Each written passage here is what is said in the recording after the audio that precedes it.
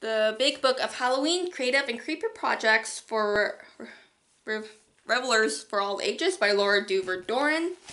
So this one, you get different types of crafts, facts, and a few ghost stories. So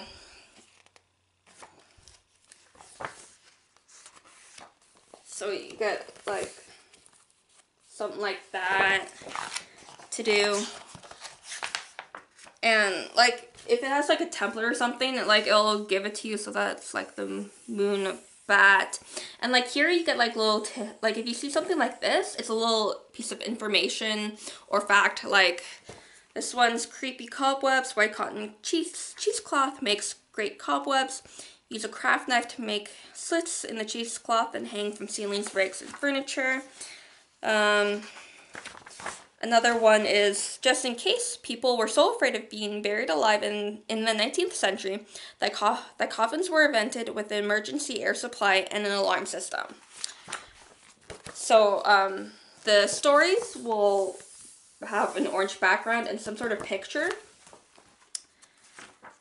So, and then you got like black hat superstition kind of thing going on with the like embroidered patterns, needle point refrigerator magnets, and then it gives you like the patterns here.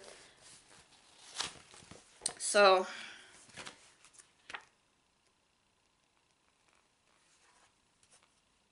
oh no, I'm turning into one of the least known phobias is apocalypnosis, the fear of turning into a pumpkin.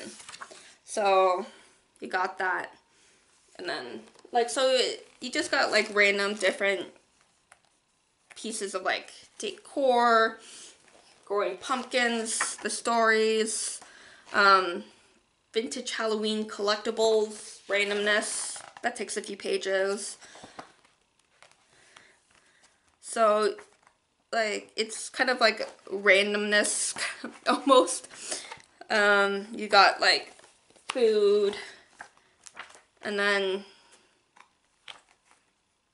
you got like costumes, like bubble bath, bumblebee costume, like some face painting stuff, like Halloween bingo kind of thing. So,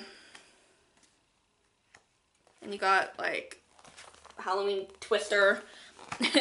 So you can get some random pieces of information, ideas out of here.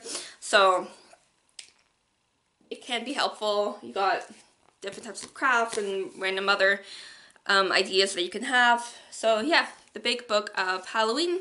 Happy readings.